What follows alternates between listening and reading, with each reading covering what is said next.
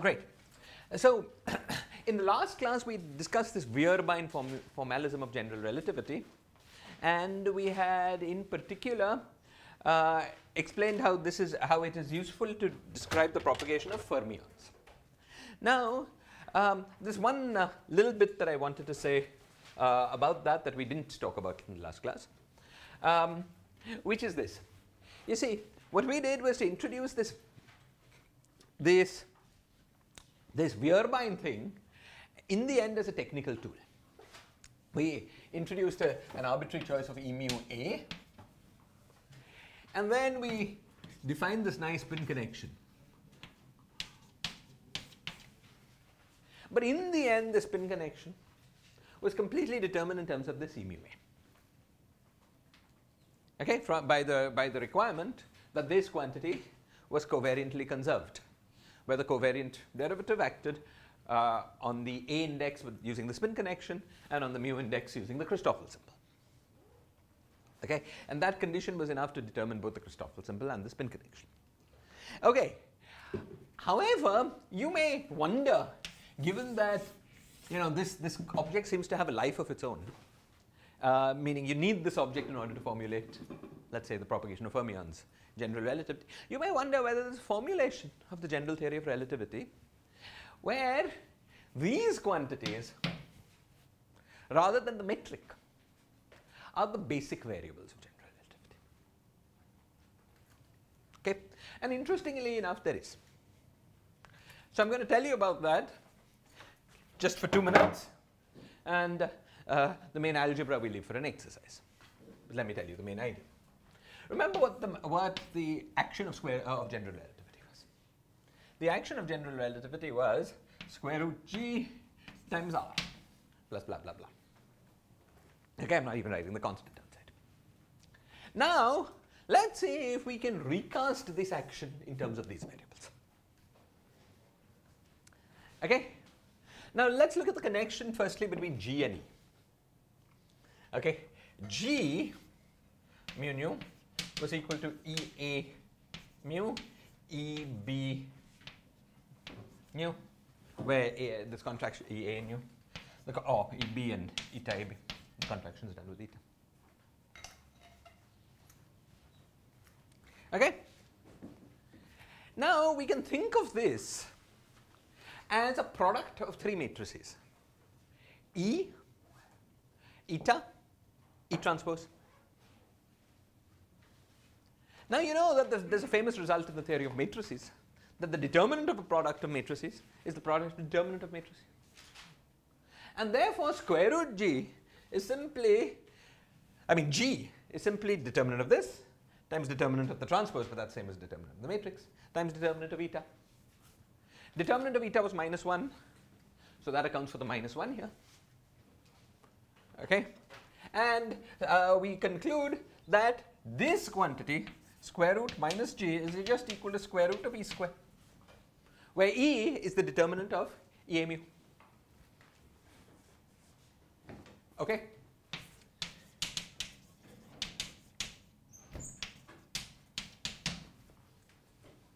Is this clear? Notice how strange this is. What we're doing is computing the determinant of, we're doing the kind of things we try not to do. A determinant we normally think of determinant of an operator, which is a map from one space to the same space. Here, this E has one index in space-time and the other index on the Vierbein.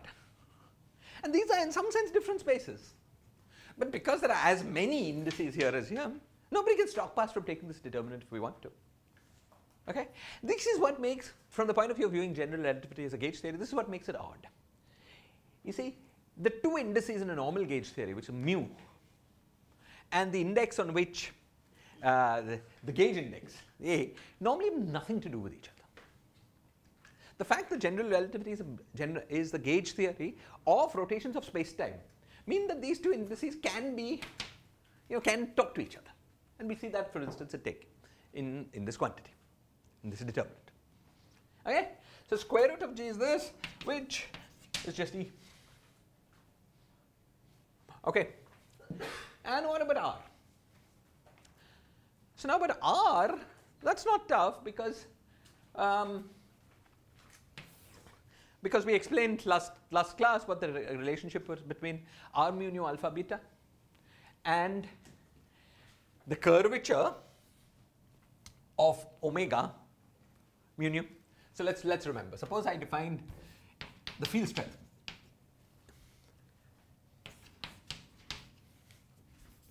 to be the curvature, you know, d omega plus omega commutator omega. The usual field strength of the gauge theory.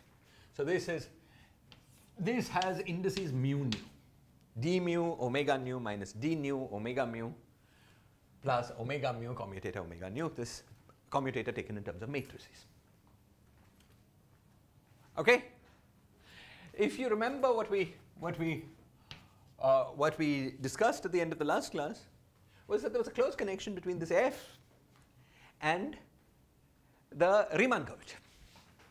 And the close connection was what you would expect, namely that R mu nu let's say alpha nu beta was equal to f mu nu AB and then EA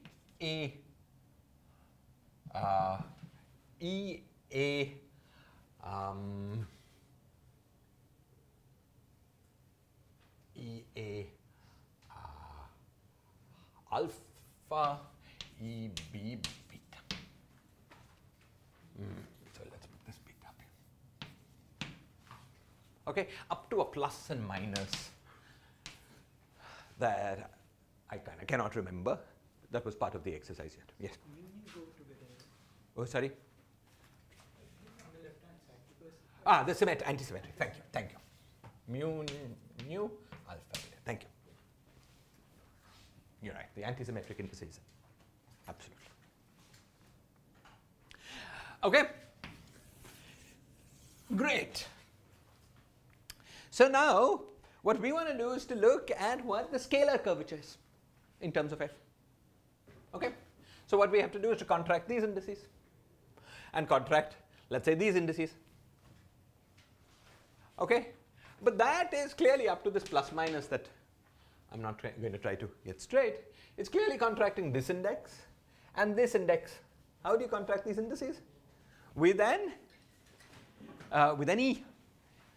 So if this is basically f mu nu AB, you raise A and B with the eta, okay, the metric on the rear bank, and then contract with an EA mu, EB B nu. Clearly up to a plus minus, that will give us R, right? As you can easily work out. Using these relations that we had, G is EE all over the place. Okay, so R up to a plus minus,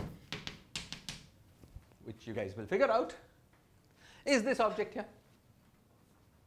So if we just wanted to write the value of the action, okay, so let me call this thing here R tilde. Let me by definition call it R tilde. Okay. R is equal to R tilde numerically. Okay, R is equal to R tilde numerically. Okay. However, R tilde as a logical quantity is completely different. R tilde is a function of E and the spin connection, whereas R was a function of the metric. Is this clear? So now let us look at the Lagrangian E times R tilde. Numerically, this is the same Lagrangian as the Einstein Lagrangian. Okay, but it's logically a different object. Okay, logically, it is a function of E and omega. Now, what I'm going to do is to ask, suppose I take this to be my basic Lagrangian. Just one question. Go on. Yeah, in this integral, Yes. what's the integration measure? d4x. it's this thing absorbs away, makes a general coordinate invariant in exactly the same way that this does. Okay, so E transforms under general coordinate transformations like one factor of the Jacobian, the determinant of E. You understand, right? Because it's E mu A, let's say.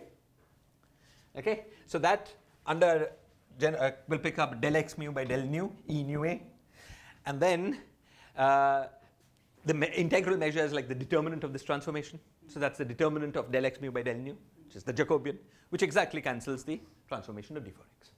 So this is a generally coordinate invariant integration measure.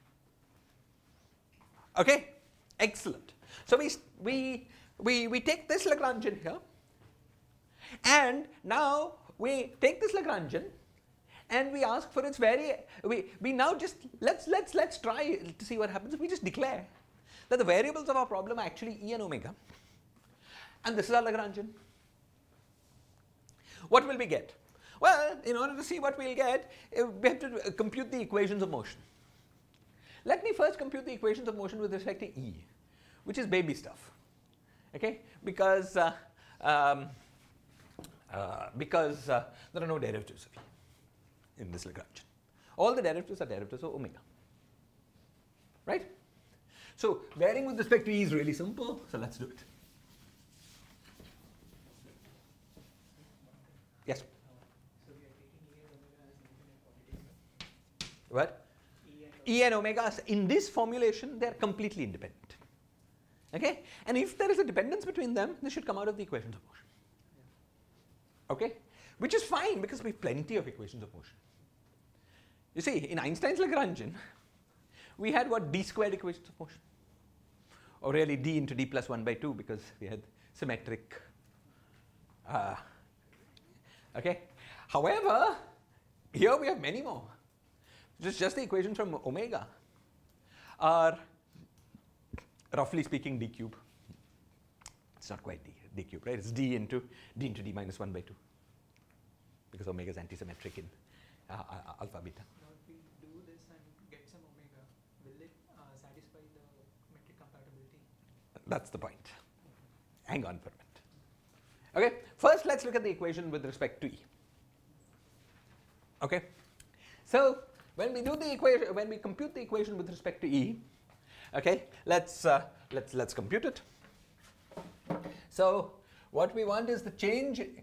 Let's take as our basic variable this object, E A mu with upper and lower. Okay, then this E is the determinant of this object because this is the square root of the metric.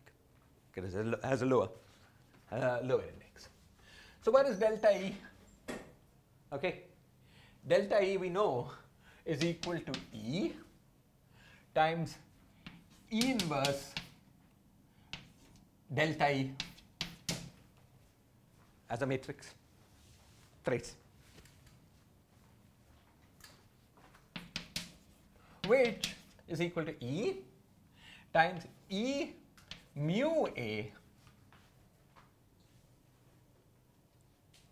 okay, times delta E A mu.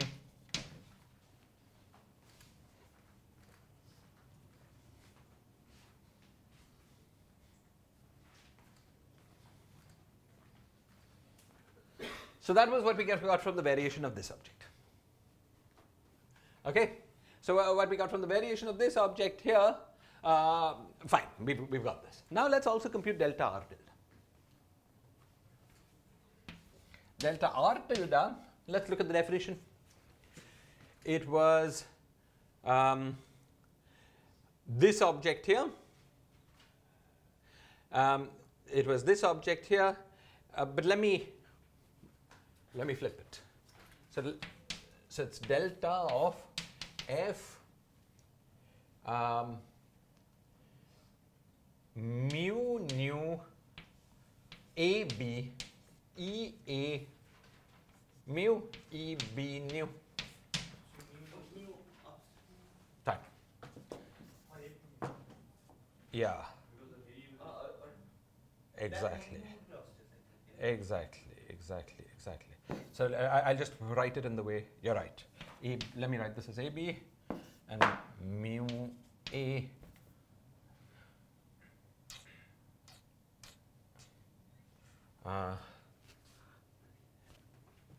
okay, let me write it.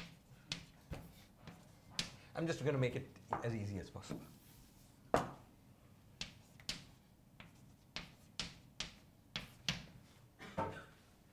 I hope I'm not missing a minus sign somewhere.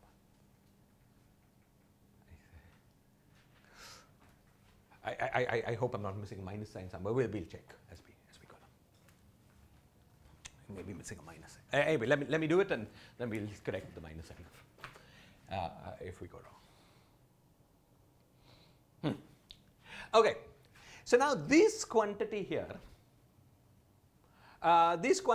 is what? Let's take its variation with respect to this object. So this quantity gives us, let's vary this guy, we get F mu nu AB delta EA mu times EB nu.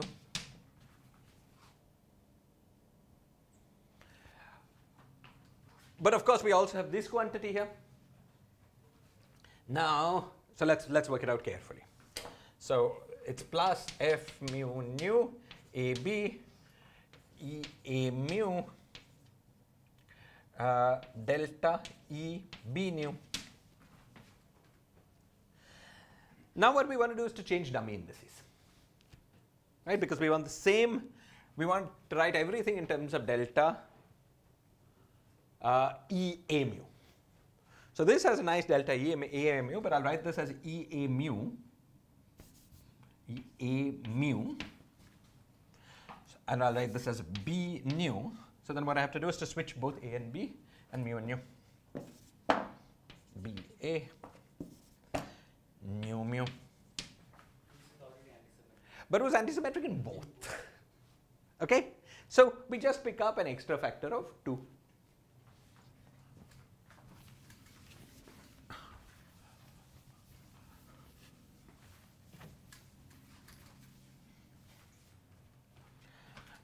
And therefore what we have is delta R tilde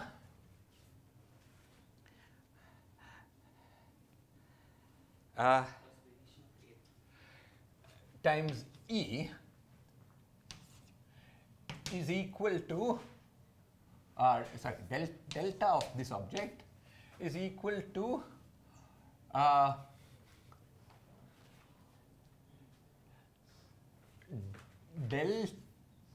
delta EA mu into E, and one term is just R tilde times E mu A, and then here you have plus 2 times this guy, which is F mu nu AB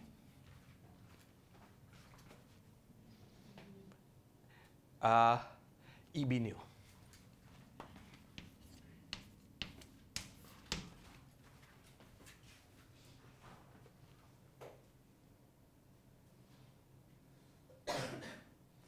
Okay. Now up to a sign that I'm going to leave you guys to figure out, if you don't mind.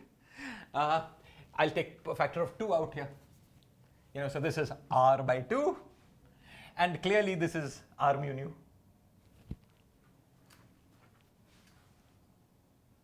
You see? Because what is R mu nu? R mu nu was R AB CD, contract one index with one index.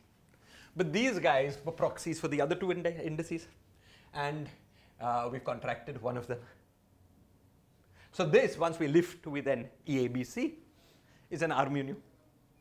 So you see that up to a sign which you have to do carefully. This is the same as the equation. R mu nu plus minus, of course it's going to be minus, R by 2 G mu. I'm not going to try to work that sign out. This will kill you.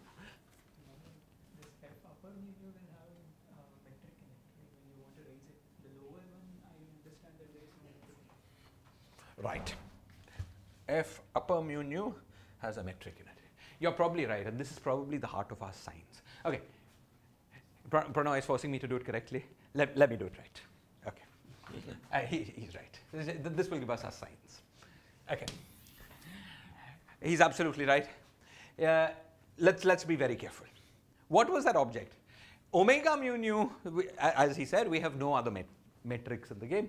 So we really should look at F mu nu, and really there was an AB, because that's what it was.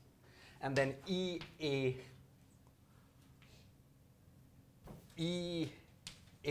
mu, oh no, what does this mean?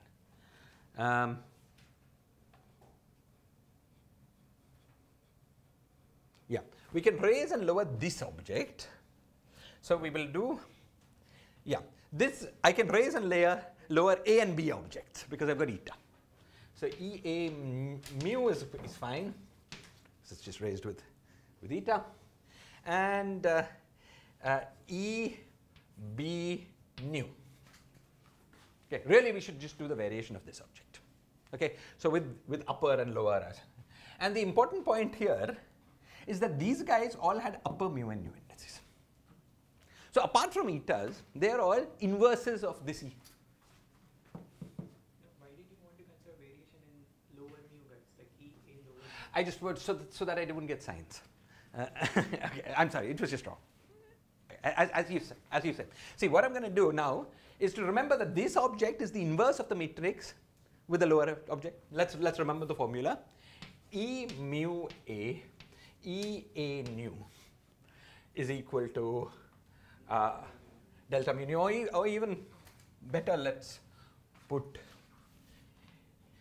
E A mu E mu B is equal to delta AB.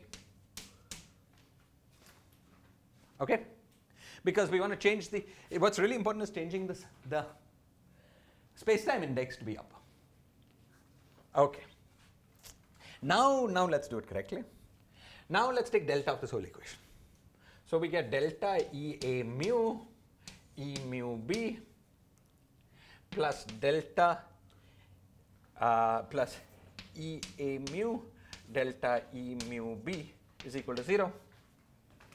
And therefore we get delta EA mu is equal to minus EA mu delta E mu B, and then I multiply by the inverse. So use a different index. So that contraction on the right hand side, instead of mu, use mu. And here I'll do with EB theta, let's say mu, yes. But the important thing is the minus here. So this is what we should actually start with this guy and do this variation. Okay, both these are E with upper indices. Okay, so each of them will come with a minus. That was the minus that was not okay. Okay, so you do that, you'll get this minus. That, of course, this was the heart of the minus in Einstein's equations. Let's remember why we had the minus when we varied in the metric. It's because variation with respect to g, the variation in the measure was variation with respect to square root g, which gives us a plus in terms of g, lower variation of g lower. But variation in Einstein in the R was R mu nu g alpha beta, where g alpha beta was up. Because it was inverse, we got an extra minus. It's the same minus here. Thank you, Pranay. Sorry for being lazy about it. Okay. Okay. So that's basically the minus, and we get back Einstein's equations. Okay. Of course, Einstein's equations where R is the field strength, is the field strength of omega with indices contracted in the manner that we've explained. R is basically this object. Again, I should be less lazy here.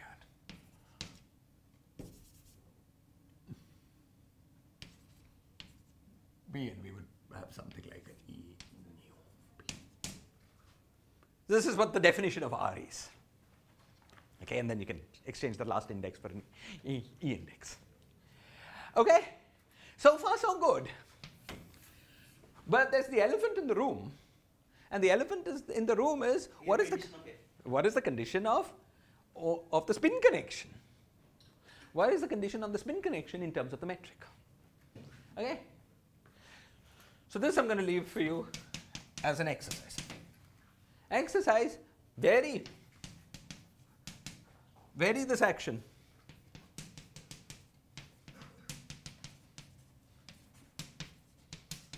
The omega mu AB. Okay, vary the action with respect to omega and show that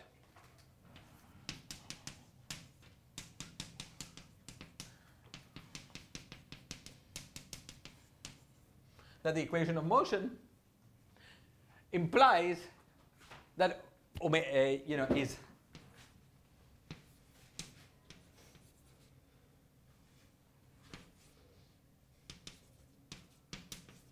implies this, where this was the covariant derivative both with respect to spin connection and with respect to Christopherson.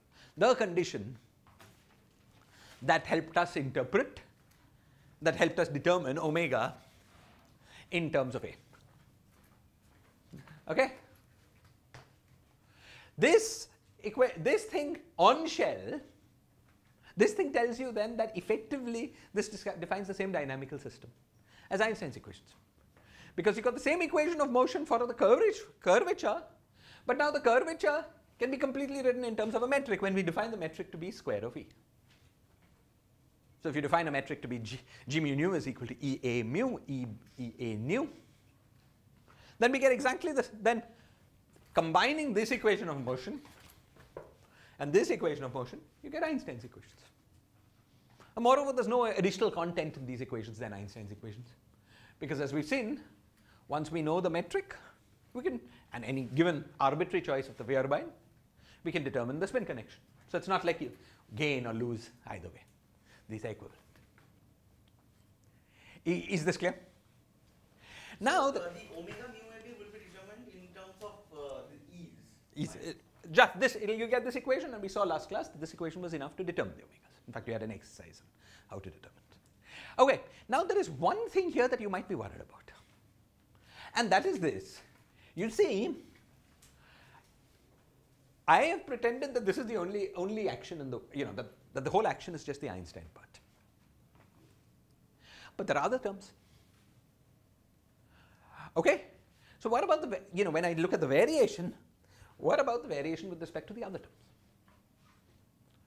Now, in the variation with in the other terms, the variation of E,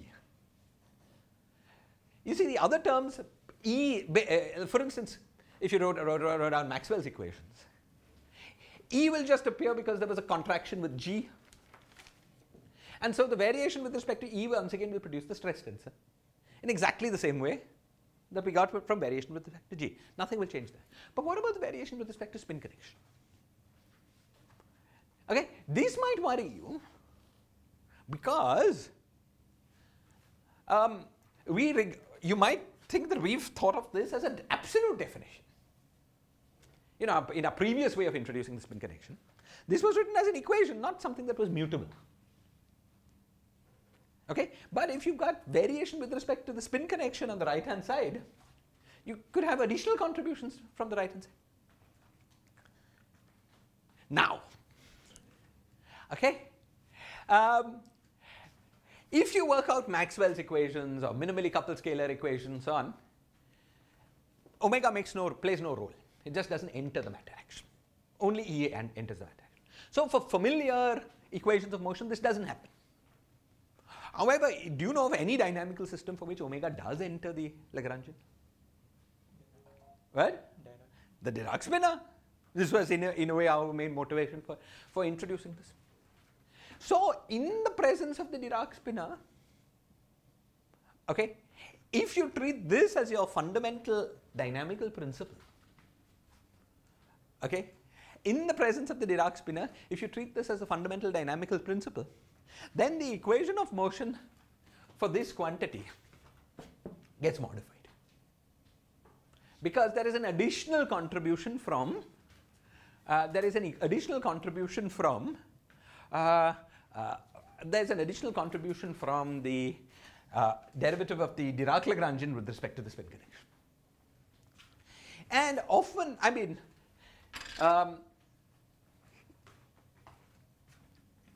often this is the best way of thinking of it. That when you've got a system in which you know, if you've got a nice dynamical action principle generating all your equations of motion, somehow it's the nicest way to think of the problem.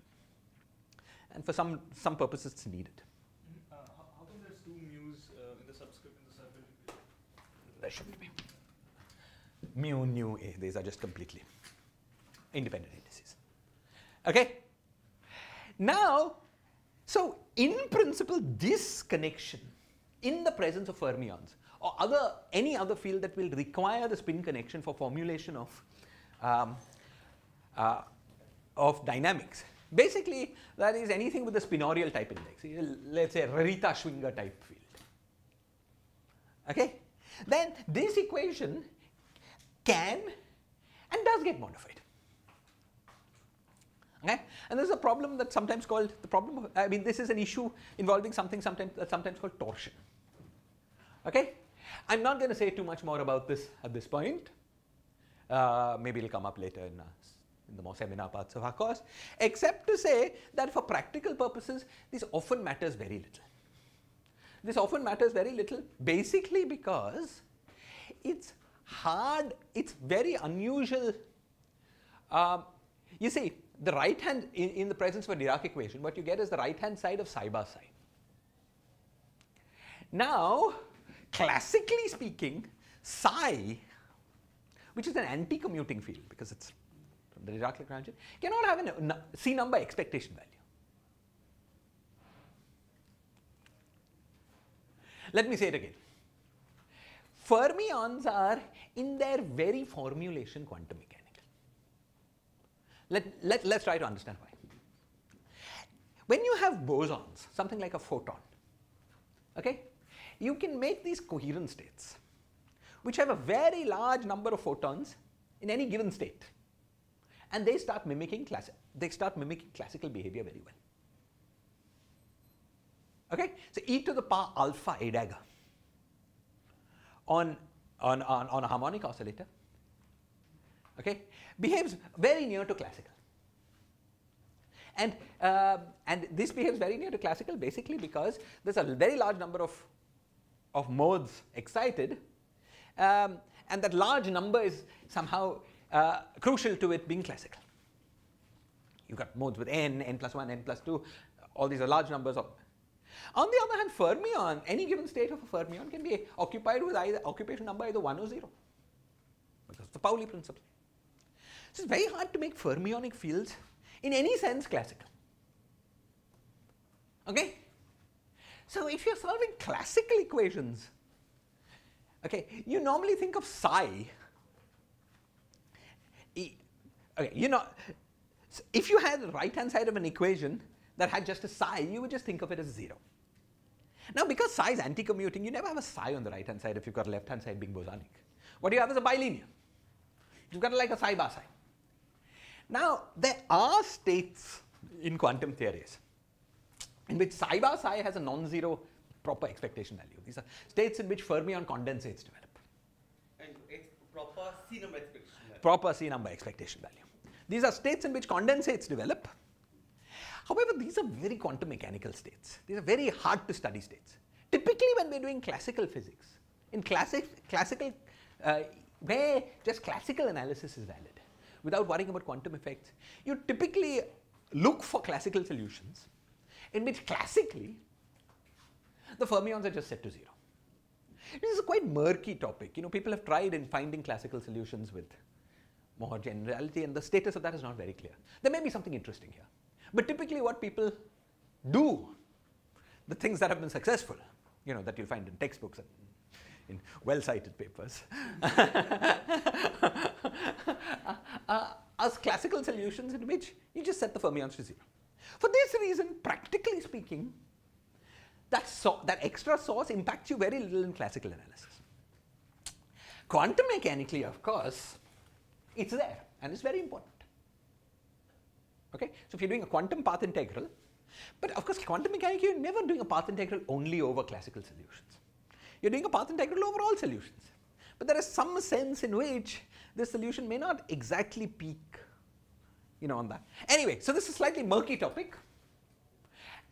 For many, if you are a classical physicist, you want to solve classical Einstein's equations, in any solution that I am aware of that has passed any test of being good in any way, psi bar psi is effectively set to 0.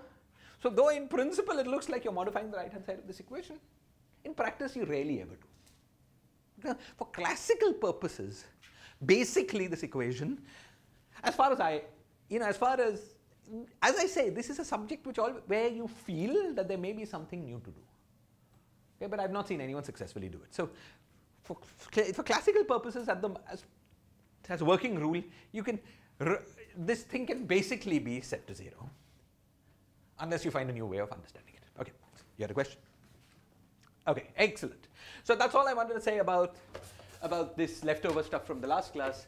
Any questions or comments, or we proceed to the topic of today's class?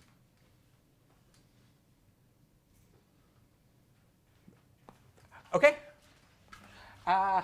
Great. Yes?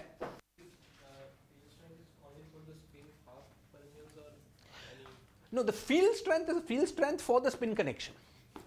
But it enters the Lagrangian, okay, only it forcibly enters the Lagrangian in a way that cannot be rewritten in terms of other things. Okay? If you have a term in the Lagrangian which is d of this, then you can rewrite it in terms of curvatures. It's only this object by itself that cannot be written. Okay? So it enters the Lagrangian only when it enters by itself. Okay? Now, for what fields is that forced on you? It's forced on you for those fields that transform in a representation of SOD, for which there is no counterpart representation in SU, for instance, SUD or GLD. And these are essentially spinorial representations, but not just spin half. For instance, in 4 dimensions, any half integer spin would necessarily have the spin connection, whereas any integer spin will not. More generally, if you're familiar with SOD representation theory, there are those representations that can be formed by taking products of fundamentals, of vectors, and those that cannot. For any representation that cannot be formed by taking tensor products of vectors, the equation of motion will necessarily involve this object. Okay? But typically speaking, in familiar physics, that usually means either spin half, or if you're a supergravity person, spin 3 halves. Spin half and spin 3 halves appear, and both need the spin connection. Typically, that's where it. Okay. Excellent. Other questions or comments? Okay. So you understand this. This way of thinking is often, as we said, it's really needed when we deal with fermions. For other problems, it's often not necessary, but anyway, it's sometimes useful. To introduce these Wehrbeins and the spin connections is sometimes a useful way to think, even in the absence of fermions. As you see, there's a certain elegance to it, so you should at least keep it in mind, because it may be useful for something you're trying to do. Okay, excellent. So now let's move on. So we had a list of 5 topics in the seminar part of our course, and we've ticked off one of them. Okay, we've gone through the Wehrbein. Now, I don't know if you guys have been attending all these talks on LIGO. It really sounds exciting. So anyway, so I want to get towards talking about that kind of stuff, about motion of black holes around each other, and sounds very exciting. I need to learn it. But as a preliminary for that, we want to understand what it means to have conserved charges. What conserved charges mean in general. Because when you look at gravitational radiation, one of the things you want to know is how much energy is radiated in the waves. We haven't even talked about energy in general relativity. Okay? So motivated by that consideration, this lecture is going to be devoted to a discussion of the canonical formulation of general relativity. Okay, so-called ADM formulation of general relativity. And we will end this lecture or the next one, whenever we get to the end of it, with a discussion of what energy. So we're going to start a little far away from energy, as you will see, but we will end up there. Okay, so what we're going to do here is discuss this ADM formulation of general relativity. I'm going to follow the discussion in this book, whose title, unfortunately, I've just printed out the right pages, since my students are experts at getting illegal copies of books. Okay, but this book by Eric Poisson, I can't remember the name. Is it Toolkit for General Relativity? Relativist's Toolkit, something like that, right? Okay, it's a very nice book for this kind of things. Very nice book for this kind of way of thinking. And it has a beautiful chapter called the Lagrangian and Hamiltonian formulation of general relativity, which we're going to follow. In the rest of today's lecture, I am first going to outline, what we're going to discuss today is usually not taught in general relativity courses. When I took my course, nobody told me about it, partly because it's so complicated. Okay, so but it's useful to know that it exists, and useful to understand at least roughly what is going on. What we're going to do in today's class is I'm going to give you an overview of what's going on, just so that you get the logical structures right. I will not derive every equation I write down. Okay? And then, depending on what you guys tell me, you can either look up the derivations of these equations in Poisson's book, where it's very clearly given, or I can go through a second class in more detail, deriving the things that you are most uncomfortable with. Okay? But I don't want to start with giving every derivation, basically because that will take 3-4 lectures. And also you will not understand, you will very, very quickly get bogged down in the details of without understanding. So the most important thing here is just what the structure is. It's a beautiful structure, and that's what we're going to, in a seminar way. Okay, I'm going to outline that structure for you, and then either you guys will fill it up, or I will fill it up in a subsequent class. That is for you to decide.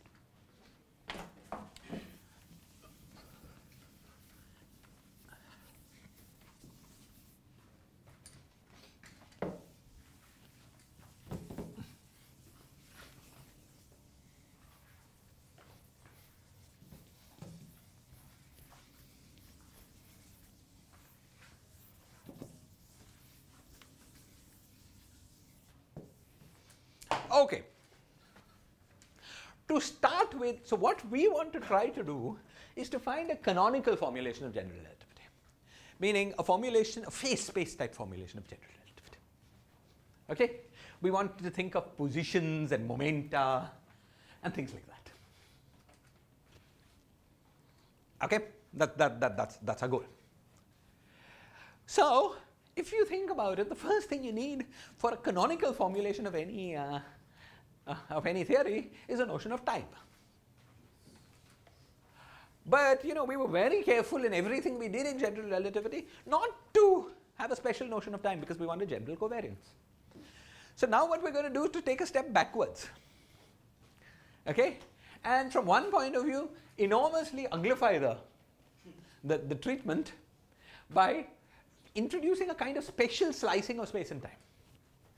Okay? However, you will see that the structures we encounter are not entirely ugly, and there's a certain elegance to everything we do, and you'll see where we go. So I want to set up a sort of distinguished coordinate system which includes time. So suppose that you give me some coordinates x alpha. The first thing I will do is to find a function, it's any function whatsoever, which I'll call t of x alpha. Okay? This is any function subject only to the condition that the normal vectors of, so the subject only to the condition that dt, which is the normal one form to surfaces of constant t, is everywhere time-like. Okay? What does that mean?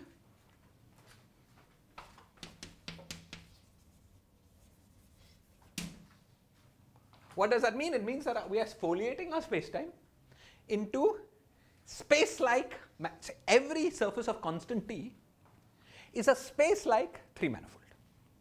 We foliated surfaces of constant t, you think of it like an onion, the peels of an onion. Each peel is a surface of constant t. We're sort of slicing our space-time into spatial manifolds. So flat space, for instance, we could choose ordinary time. Okay? But we're not going to limit ourselves to flat space at all. So it's any foliation that does this. So does every space-time admit this kind of foliation? Because from our discussion and the class for Raychandra equation, we know that it cannot be globally foliated if there is some global obstructions, yes. Yeah. Does every space-time admit? So a timeline. Let's see. I can't. Of course, suppose you had a space-time with like closed time-like curves or something like that. Some weird kind of situation. Let me try to think of an example of something that would not.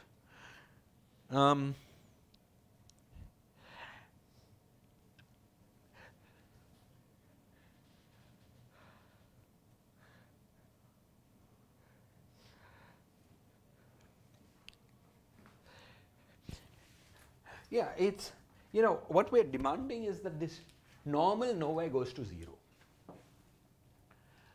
So for instance, it will give you dt then becomes a normal vector field that is everywhere non-zero and time-like. Now the analogous problem in Euclidean space, clearly just as a geometry problem, doesn't always exist. Because, for instance, on an S2, it's impossible to find a vector field, any vector field that is nowhere 0. And if it was possible to find something like this, so I'm pretty sure that as mathematical manifolds, even in the time-like situation, you'll be able to find situations where this doesn't occur. Even in the presence of black hole horizons, for instance, there could be problems. Well, in black hole horizons, there are these things called nice slices, which are everywhere space-like. It's not the usual slices. I'll withdraw comment on that. I suspect that in situations where that are physically relevant, okay, I'm not sure. Let's restrict attention to these space-times. I can't immediately think of a clear example of physical relevance where it's not true, but maybe. Yeah, I'm going to assume that this is the case. Certainly for asymptotic, something with funny black holes. Certainly there'll be a very large class of spacetimes which obey this. Okay, so we choose some time function, and our slice of constant space will be surface of constant time. Okay, now the next thing we want to do is to choose a set of spatial coordinates in addition to time. Now, in order to do that, I could just choose some coordinates, but it's often useful to think a little geometrically. Okay? So what we do is to foliate our space in a congruence of curves. Not necessarily geodesic. Not necessarily geodesics.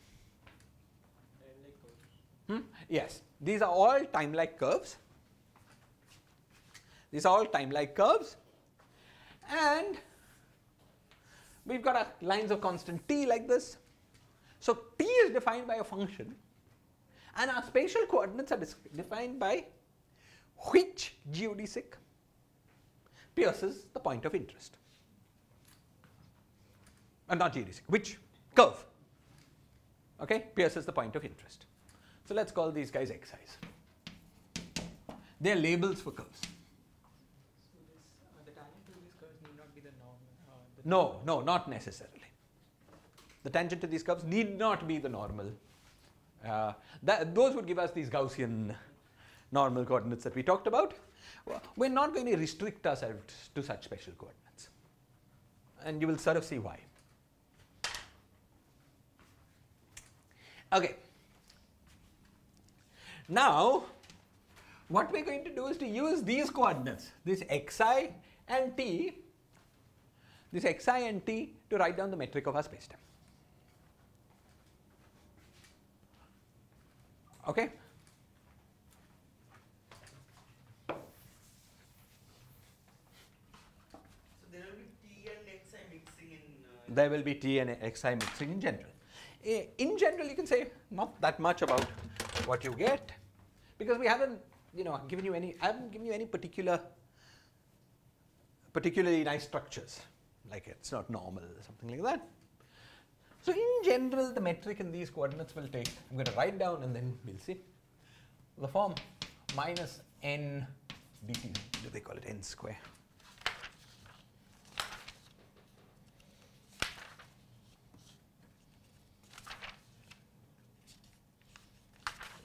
I want to make sure I stick to their definitions.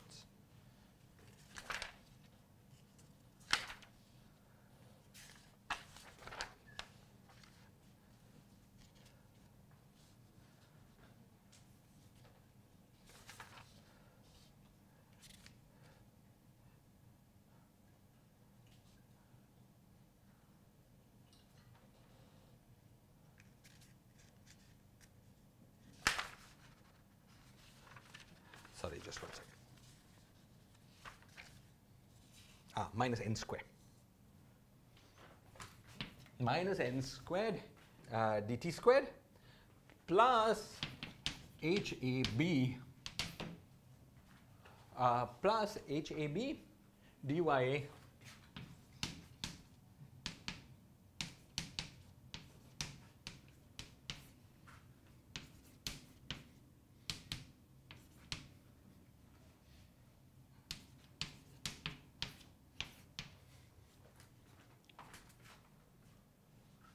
NA is what they call it. That n square is the norm of. No, independent. It's just whatever it is. YA are the x's. YA are the x's. Let's call it YA. Coordinates of this slice. Of the coordinates that label, the slice, or the coordinates that label the geodesic. Not the geodesic, the curves. Okay? Excellent. Now, firstly, what have I done here? Okay, well, what have I done here? Let's see. N squared is essentially GTT. dya, dyb, there are as many variables in HAB as there are in the metric in the y space.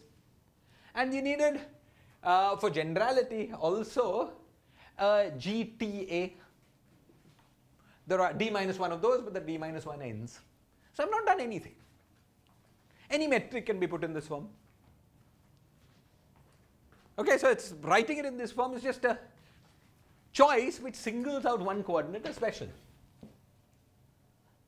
But it's These n's are all functions of T and Y.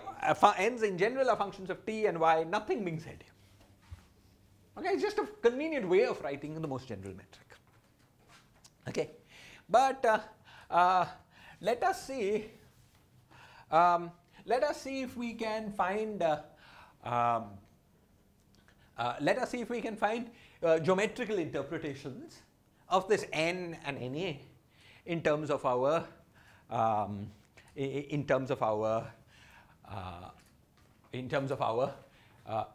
our curves. Let's start with this NA. Okay. Suppose I look at the object d.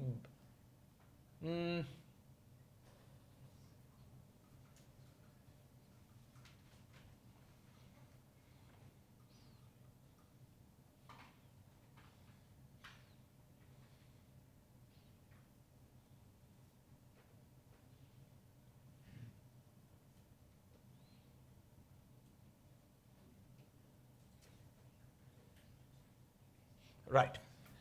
Suppose I look at the object d by dy. Yes. How is it different from writing it as dt plus something times dya plus dya dyb. The thing we did in Yes, that's a different form. You see, that is very nice for, so I'm going to call, okay, there are two natural ways of writing it. So what the question is that there's another natural way that you might have used. Okay, you might have said this is ds squared is equal to minus, let's say some n tilde squared dt plus a dy, working squared, plus some h tilde ab dy dyb. That was the question, right? And you can do this as well. However, this is not the same way, right? Okay, let's compare. If we want to go from here to there, the dt squared will be the same, so n square will be. no, there is a extra dt square na. You're right. You're right. You're right. So not even the dt square is the same. So we would basically equate the coefficient of dt squared to find na n tilde in terms of n. We'd equate the coefficients of it's probably no, not even the h's are the same, because here we will have aab Exactly by a same factor. It is just subtracted from that. Okay, so there's some relationship between this h and that h. Both are possible ways of rewriting it. Both are useful in on their own terms. This is a very useful way of writing it when everything is independent of time. Okay, when time is a killing vector, then this is extremely useful. Let me explain why. When time is a killing vector, this is useful because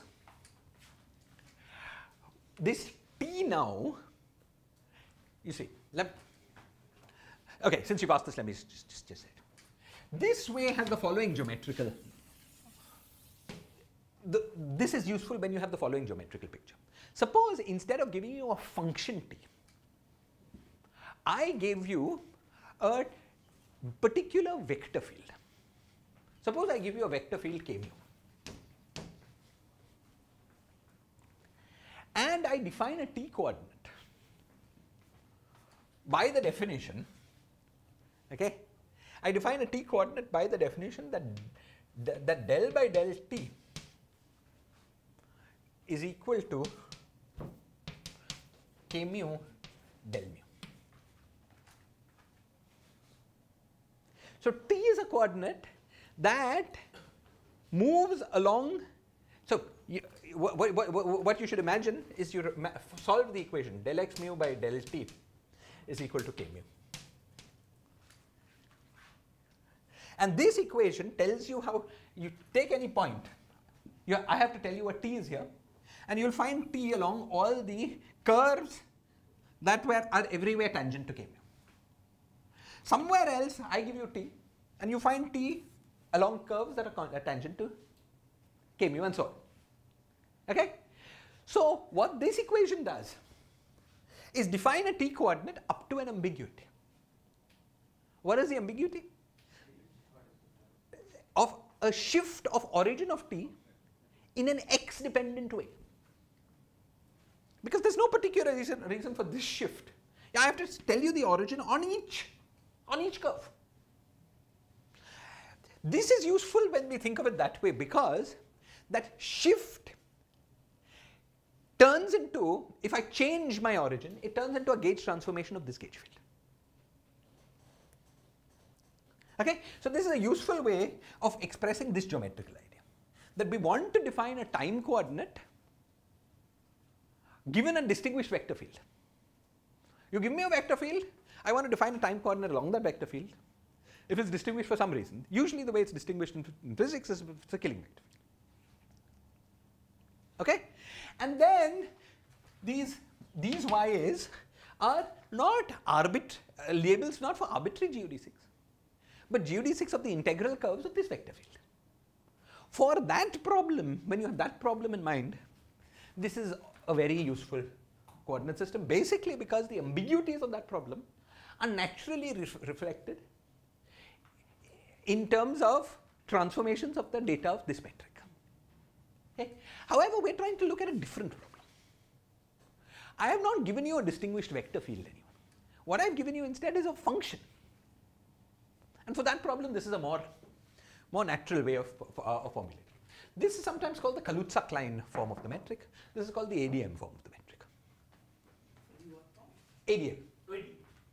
The, I don't even, Arnold. The Arnold. Okay. Okay. Okay, so let's go back.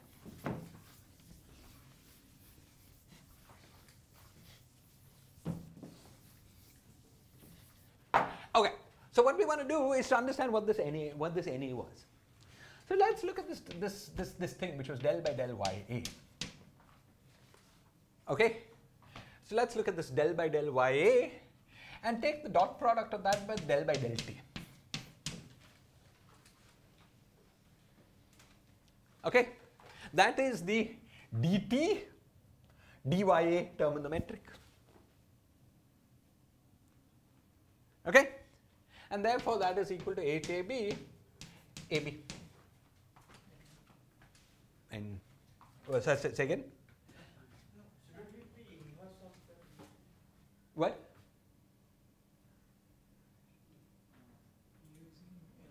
No, we've got upper indices. What does this vector mean? It means it's the vector, it's a covariant vector, whatever, the one with upper index, okay, which is 1 in the YA direction and 0 everywhere else. Okay? G should be lower. Yes.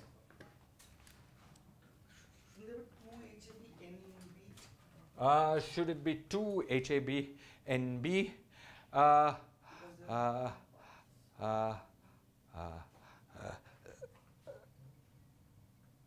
No, because this is GAB.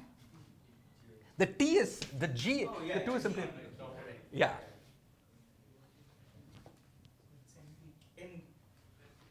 Thank you. NB. Okay. Now let me define this N to be lowered with the metric H. Okay. So I'll define NB as lowered by metric H. So what we see is that this quantity. Why is NB lowered with? That's my definition. My definition. Okay. Suppose I take NB as NB lowered with metric H. Okay. Then this quantity, this NB, is the dot product between del by del T. Okay. Between del by del T and del by del Y. Okay, so it represents the lack of orthogonality between these two vectorial directions. Okay, it's sometimes called the shift function. This N here is basically the norm of d by dt, because you want G00 for the norm of d by dt, and that is sometimes called the lapse function. The lapse function. I think lapse of time, how much time goes by. Okay. Now, what I want to do is to work in these coordinates.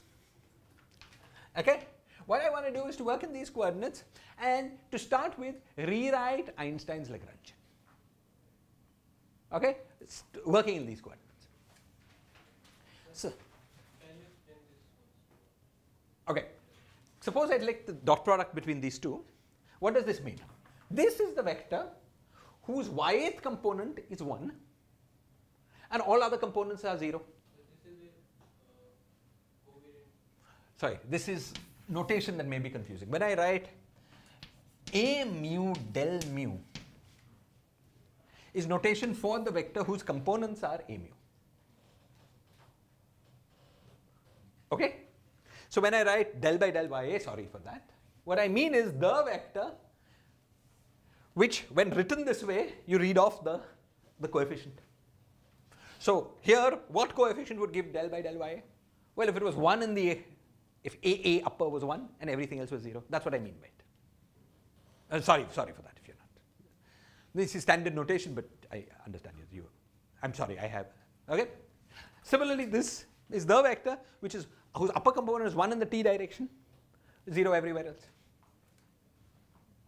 Okay? Fine. Now, I want to rewrite Einstein's equations, okay, adapted to this coordinate system. Einstein's metric, Lagrangian, adapted to this coordinate system. And for that, I do the following. The first thing I have to do is some geometry. And I'm going to briefly motivate why we have such a result and then write down the result. The geometry of interest to us is the following. Suppose I've got a space-time and I've foliated it into submanifolds, into surfaces of constant, let's say in this case T. Now there are three different geometrical ideas that we have discussed in this course. The first is the geometry of the bulk spacetime. Okay, there you have a metric, you have curvatures and so on. This we've discussed in great detail. The second thing that you can discuss is geometry induced on any particular slice. On any particular slice you have induced metrics, you have curvatures and so on. And the third thing that we've discussed is the extrinsic geometry of every particular slice. You remember we defined this object KAB, which was del ANB plus del BNA, which was by two space-time derivatives, but then projected orthogonal to the membrane. We wrote it this way, but it was actually automatically symmetric, so we can just have written it as del A and B. You remember? So the three different notions that we discussed here. And it might seem to you that these three different objects cannot be independent of each other. Because if I know everything what's happening on a slice, and I know how the slices are sort of embedded inside the space-time, then from that I should be able to reconstruct the space-time. So there should be some relationship between these three different, between these geometrical ideas. I mean, so you need some metric on some initial surface, and you need the evolution equation for the ambient space-time as well, right? At the moment we're not talking about dynamics. Suppose I give you the metric everywhere. Okay, yeah. I give you the intrinsic geometry everywhere. Right. Not on one slice, on every slice. Yeah. And I give you the extrinsic geometry, extrinsic curvature, on every slice, not on one slice. Then I want to know whether there is some identity between the geometry of the full space-time, okay, between basically the curvatures in the full space-time, intrinsic curvatures and extrinsic curvatures. Okay, there is, and this I think if you we'll either have an exercise or maybe it's worth deriving this fundamental identity of this kind of thing. It's a very important thing. It's called the Gauss-Kodacci relationship, and I'm going to write it down for you.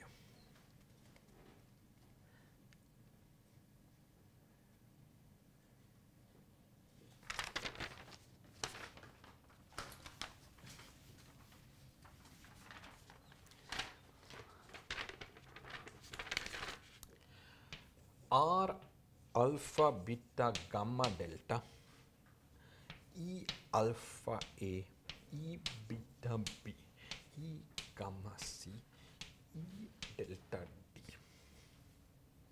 is equal to R A B C D plus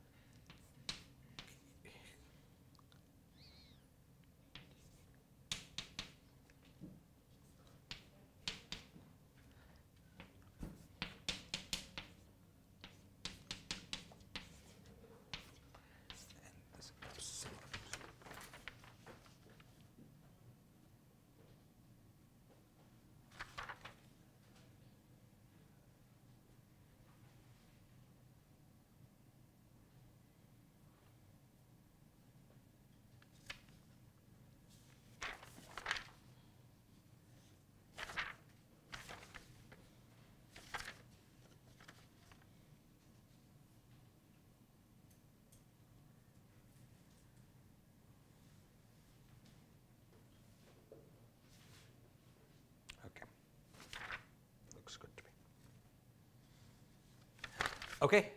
And if you take this relationship and contract indices, okay, so, and where, sorry, where, yeah. So firstly, what does all this mean?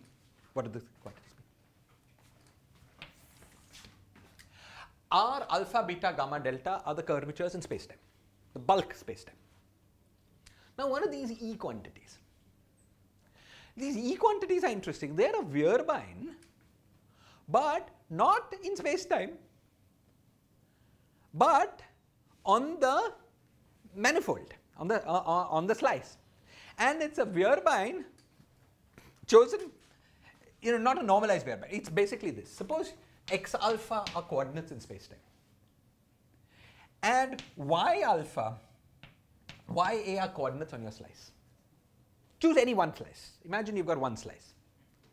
Then there are d coordinates here, d minus 1 coordinates here. The fact that you're on the slice is the fact that you can represent, if you can write all these d coordinates in terms of these d minus 1 coordinates, which means that on your given slice x alpha is equal to x alpha of y. And this E alpha A is simply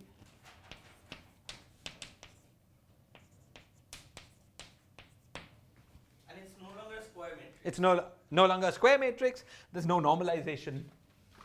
These are arbitrary coordinates on the slice are there. Okay? So this is what this means. Okay? It's clearly a useful object for pulling back things in space-time onto the membrane, onto your slice. So what you do is to take this guy and just project this onto your slice. This is projecting into the coordinates of interest on your slice. There is no necessary connection between the coordinates on your slice and the coordinates. So you might, if you were very naive, you would think that this would give us this. This is the intrinsic curvature of the slice.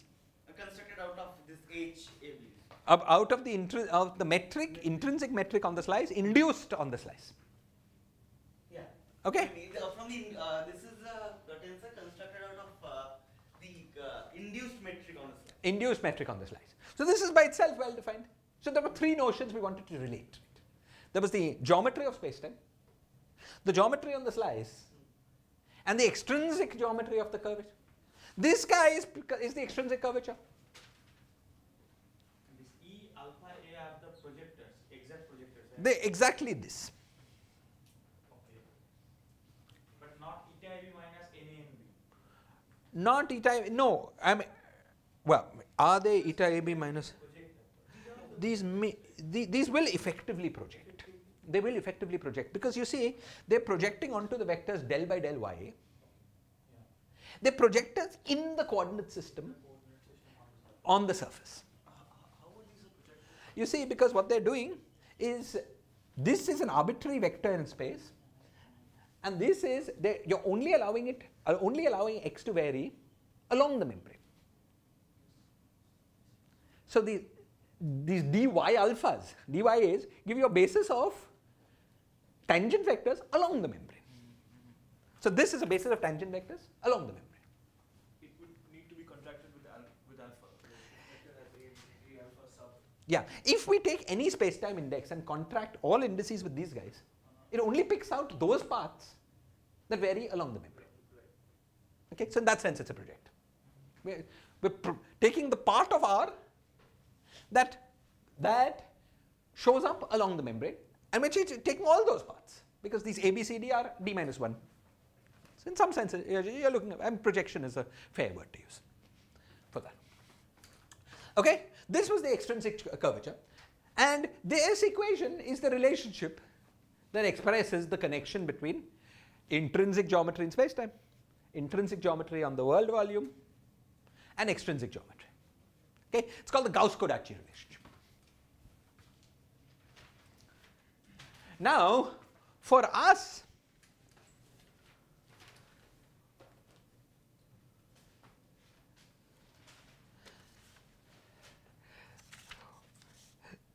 the thing for us that will be of most importance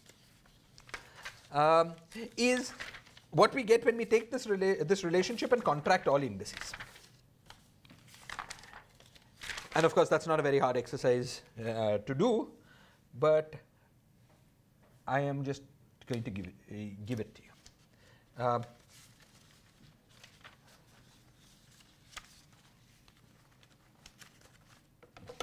When you work that out, you find the following.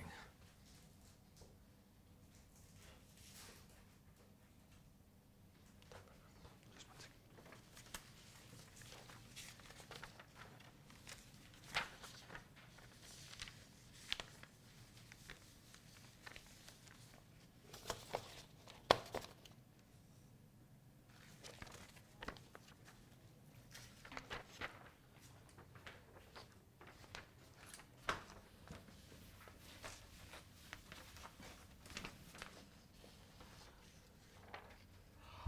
R, so this is the Ricci scalar in the bulk spacetime, is equal to R3, which is the Ricci scalar on your slices, plus KAB minus K squared, okay, minus 2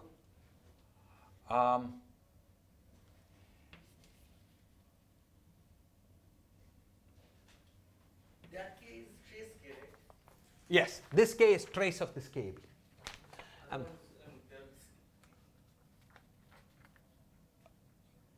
Yeah, so minus del beta n alpha n beta.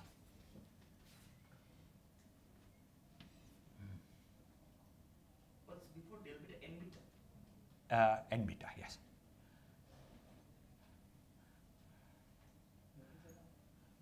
Coming, just a minute.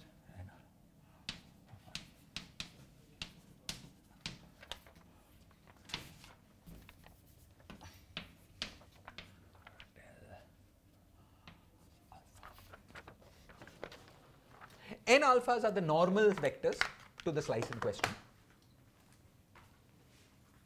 Okay, so this is obtained by opening out some of the things that are in K.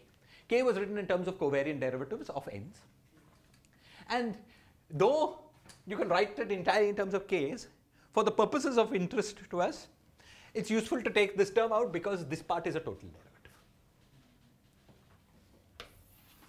Okay, so one can show that this is true.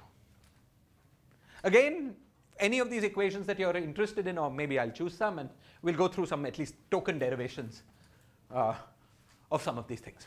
But for now, suspend your disbelief. Let us assume there are no typos, and we'll proceed. Okay. Now, why is this important? This is important because this is the quantity that appears in Einstein's equations, Einstein's Lagrangian. And therefore, the Einstein Lagrangian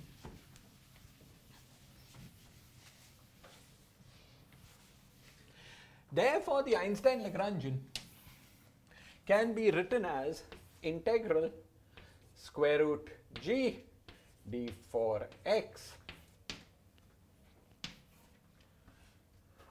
r plus kb minus k squared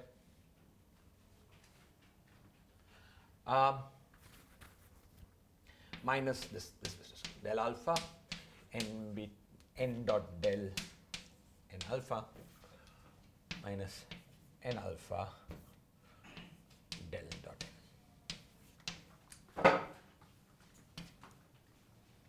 So, just one question.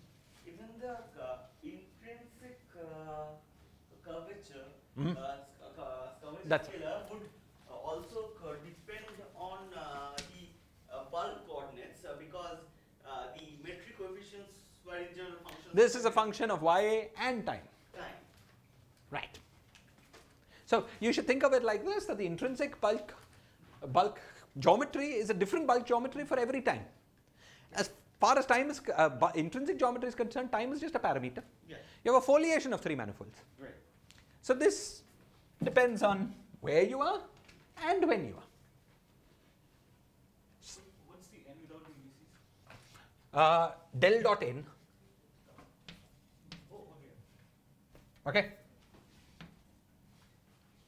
when the entire bulk manifold is, let's say, a manifold without boundary, then there would be no contribution from that last term because that's total derivative. Exactly, but we're coming there. We're coming there.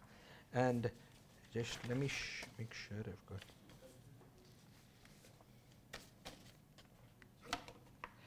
Oh, and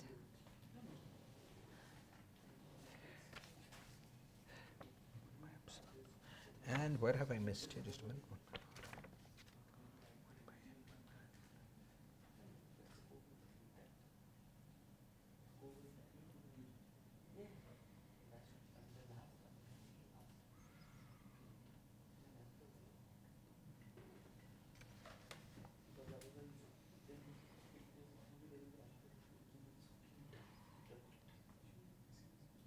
Okay. So, as we've discussed, as Upmanyu said, this term here can be just turned into a total derivative. Is a total derivative, therefore can be turned into a boundary term on the boundary. Okay, so it's an integral of a divergence of a vector field. So this term I'm going to call the bulk part of the action, and this term the boundary part. Okay, both parts will play a very important role, but for a moment let me focus on the bulk part. And so one question, if you include the boundary term of the given circuit, does it cancel this term? No, there's a long story there. No, the answer is no. Okay, if you remember what the Gibbons-Hawking term does, it was extrinsic curvature of the boundary. Suppose we take our space-time and think of it as having a spatial boundary and a time boundary. We'll choose our time boundaries to be surfaces of constant time. Okay? Then this term cancels the extrinsic curvature on the time boundaries. Okay? But it does not cancel the extrinsic curvatures on the spatial boundaries. You see, that's reasonable, right? Because this term is the normal vector with respect to these time surfaces. So it has something to do with the extrinsic curvature of constant time surfaces. But it's nothing to do with the normal vector of this surface. So it doesn't have much to do with that. But it also does something there. What it does is change the extrinsic curvature of that surface in space-time to the extrinsic curvature of a constant t slice of that surface in space. Do you understand? Okay. Yeah. This whole story, I'm afraid, is a bit complicated. Okay. But let's go through it at general level and then we'll come. Yeah, but let me explain. So what we had was this boundary. Okay, I've drawn it wiggly so that you can see it has some extrinsic curvature. Now, this is a three-dimensional manifold. Yes. Spatial manifold. This is a three-dimensional space-time manifold. Space-time manifold. 2 plus 1 dimensional manifold. Okay, and it has a 2 plus 1 viewed as a 2 plus 1 dimensional manifold embedded in a 3 plus 1 dimensional space. It has an extrinsic curvature, and the Gibbons-Hawking term was the integral of square root h. Why is this space-time and not a three-space manifold? Because Time. it's like constant, some surface of constant r far away. This is a spatial. Time is along this time. Yeah, because it includes d by dt, which was time-like. Okay, yeah. So what we have here, so the Gibbons-Hawking term was the extrinsic curvature of this manifold viewed as a submanifold with a full 4-dimensional space. Okay. Now, what we've done is break this up into slices. So in particular, we break the boundary, these slices touch the boundary. And the whole point of our exercise is to go from thinking in terms of space-time to thinking slice by slice. So there is a separate notion here, which is here we've got a 2 plus 1 dimensional space. Okay? sorry, here we've got a we've got a 3-dimensional space, 3 spatial dimensional space with a 2 spatial dimensional boundary. Yes. So that is a separate geometrical problem, one that has its own extrinsic curvature. Yes. And what the role in life of this term will be to change, when added to the extrinsic curvature, the space-time extrinsic curvature, will turn it into this spatial extrinsic curvature. So even the boundary term will become like a Gibbons-Hawking term, but slice by slice. We'll come to that in 5 minutes. Okay? But at the moment, let us focus on the bulk. That will be very important because it will be what determines, we'll see.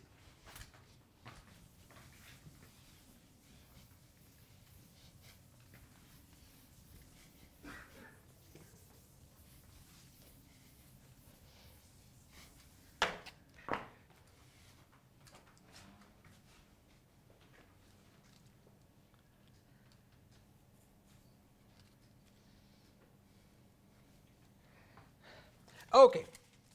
Now the next thing is to take all these quantities and to work them out with our particular choice of metric. Okay, so you remember what our metric was?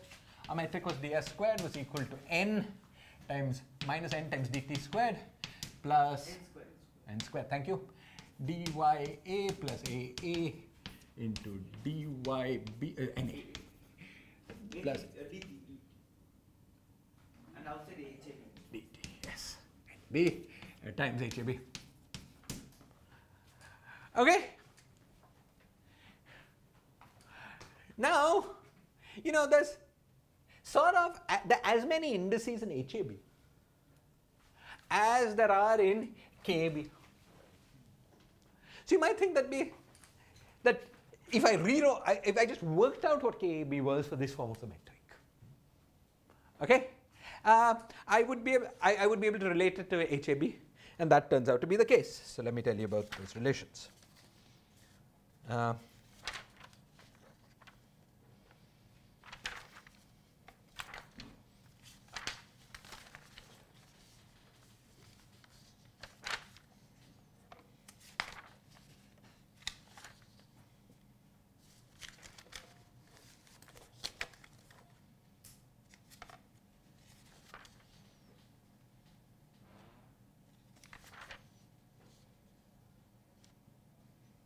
Here. When you just work out the definition of what KAB is. This is an easy exercise. And you find KAB is 1 over 2n.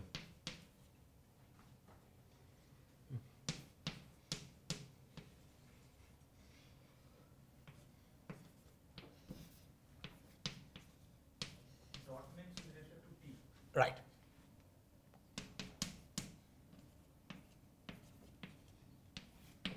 Oh, that will be symmetric under Exactly. Where Tilde is tilde is in this HAB. HAB manifold. Tilde is taken with respect to HAB itself.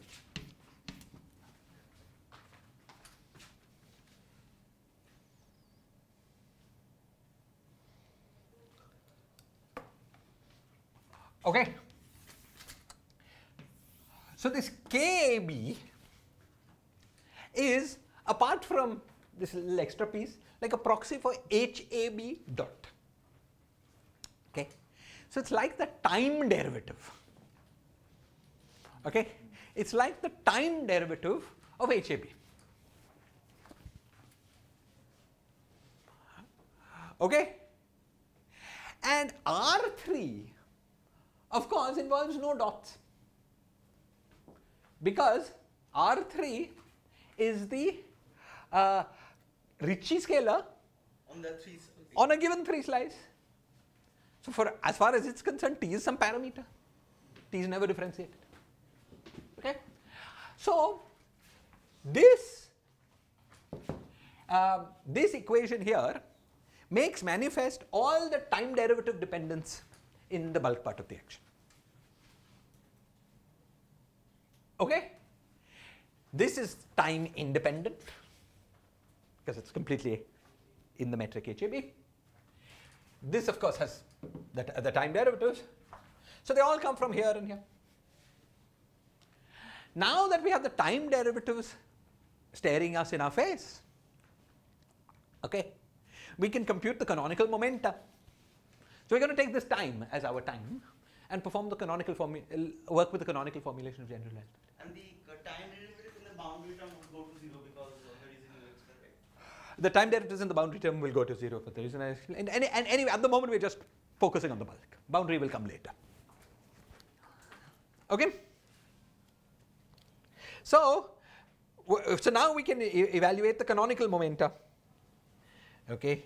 And let me find the formula.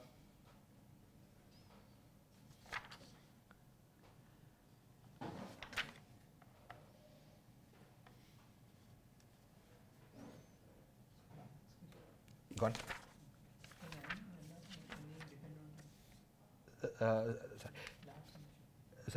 So, can they depend on time, you're asking? Yes, sure. Everything can depend on time. Okay? However, as you see, I think this is what is behind your question. Even though these are things that depend on time, their time derivatives do not enter into the Lagrangian. They give constraints. Okay, that's going to be very important. Okay? But sorry for the disorganized nature, but let me just give you this PAB. So you compute PAB. Okay? The derivative of the derivative of the Lagrangian with respect. No. This is the momentum conjugate to HAB. PAB is, del L by del HAB, probably with a square root G, by square root G. Yeah.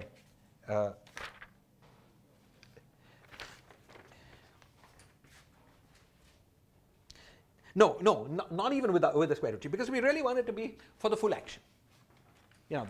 It's just take the action is equal to square root G times Lagrangian. So whatever enters here, take that and differentiate it with respect to HAB dot. Because those are the rules for canonical formulation, right? Whatever appears inside your integral, differentiate it with respect to that dot. Okay, so this quantity is equal to square root H times KAB minus K times HAB.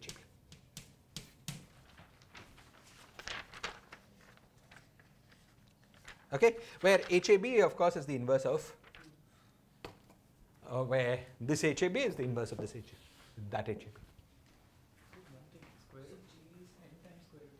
Exactly, I should have told you that. As Pranay said, square root G is equal to n times square root H. You might think it's more complicated, but it's not. You see, because for computing square root G, there are no derivatives involved. So you can locally shift coordinates to a y tilde, which gets rid of this. For the purpose of computing square root G, that's okay. And therefore, it's effectively diagonal. So it's yeah. The very stupid question, but the PAB is defined as del S del HAB dot or del S del KAB? Del S del HAB dot. So delta S is equal to, by definition, PAB times delta HAB dot. With no square root G or anything.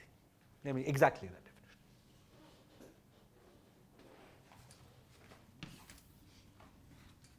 Okay? So this is a very important thing. This quantity here, this KAB minus K times HAB is the momentum conjugate to H, and will play a very important role in what follows. This combination will appear, this combination K minus K times metric appears all over the place. Okay, and that is something to get used to. Okay? So in terms, if I try to think of it physically, what does HAB dot it's how the metric is changing in time. The spatial part of the metric is changing in time. Right? So, physically, exactly, roughly speaking, what are the dynamical variables of your system?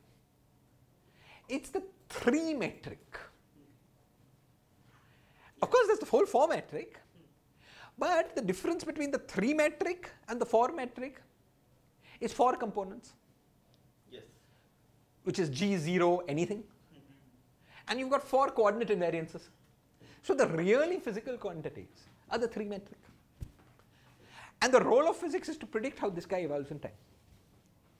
Roughly that's how you should think of it. Okay? So HAB dot is like Q dot. So HAB is like Q and HAB dot is like Q dot. Okay? However, we have to do it all more precisely. So let's keep going. Okay.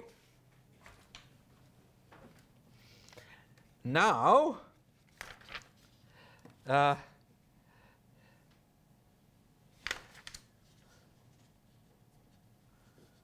me write down this language. Just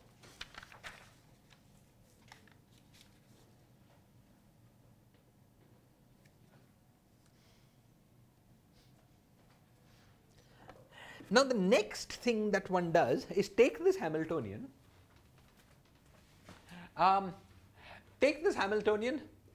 Thought of as a function of coordinates and momentum. Okay? Oh, yeah, thought of as a function of coordinates. Forget, no Hamiltonian. Take this action, just thought of as a function of coordinates. Thought of as a function of GAB, okay, NA and N. These are the fields that enter our Lagrangian. Okay.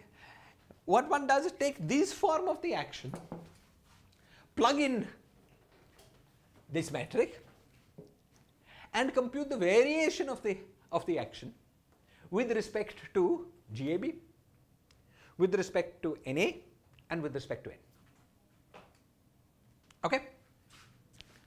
Now, I'm going to tell you what comes out of that. All these are long and complicated calculations, but I'm going to tell you what comes out of that.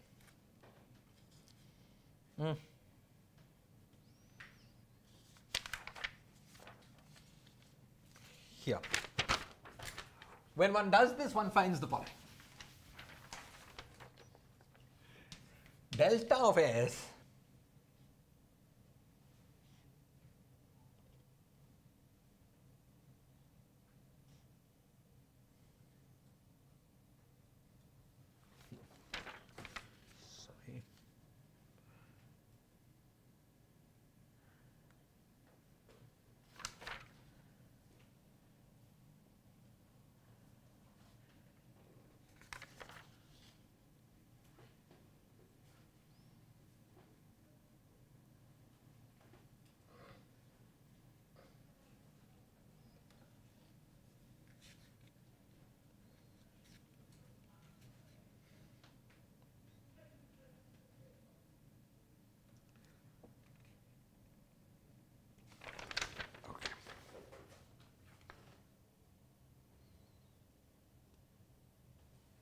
just one second.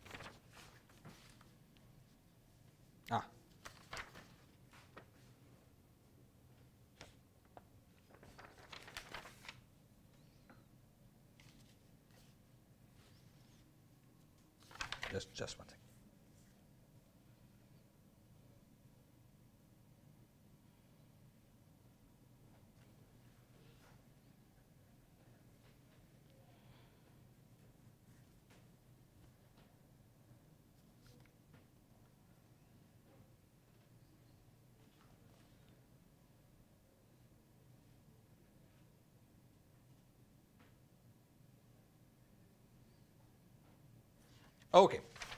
Okay, let me just follow the way he goes.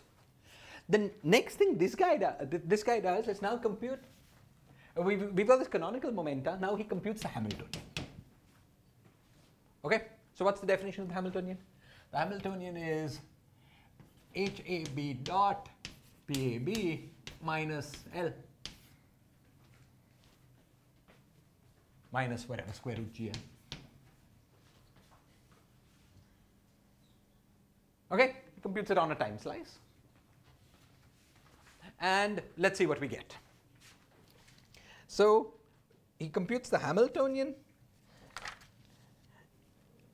and gets the following quantity.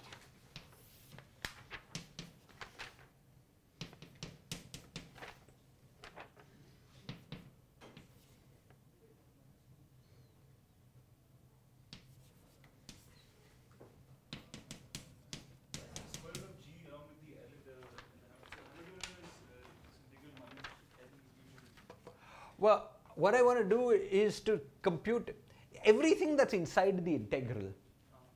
What you normally do is to say that the action is integral dt L. Okay? Here we normally say integral dt square root gl.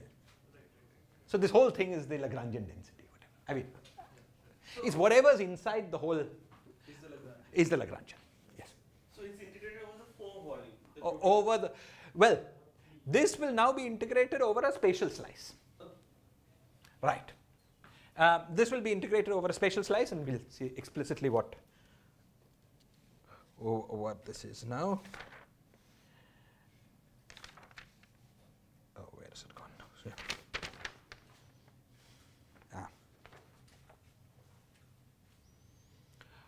n times kb minus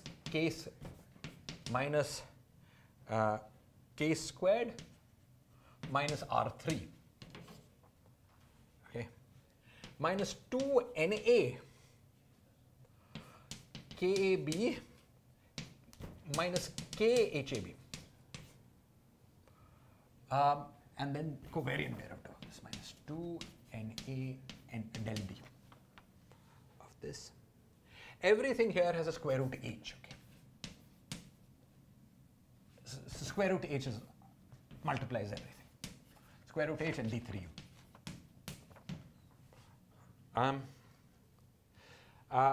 And then there is some boundary business which we'll worry about later.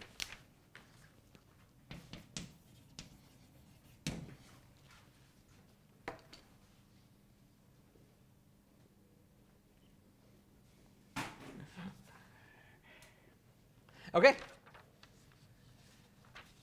Great. Is this, I'm sorry, I'm just writing down lots of formulas for you.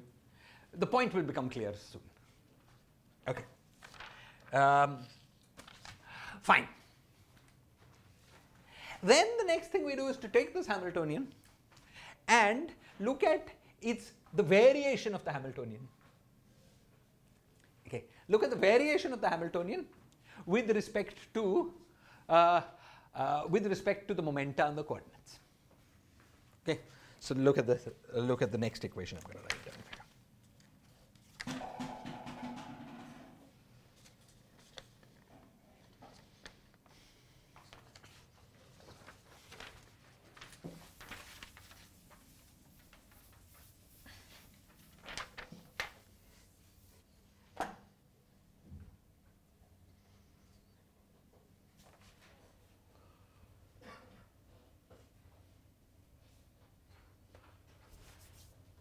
Delta H is equal to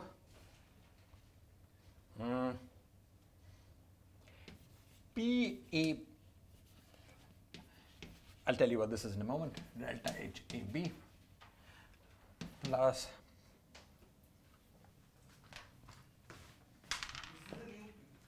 it's a new thing. It's a curly PAB. I'll tell you what that is in a moment. Plus curly HAB delta PAB, okay, minus C times delta N minus 2CA times delta NA. Okay.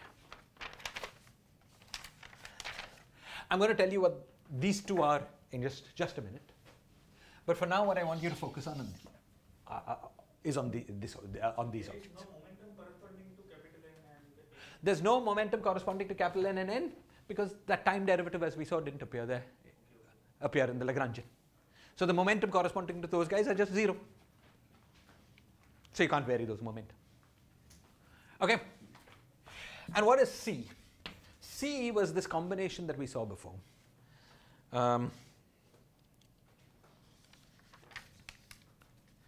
It was that C is R3 plus K square minus KAB. And CA is also a combination we've seen before, which is del B of KAB minus K times del by AB.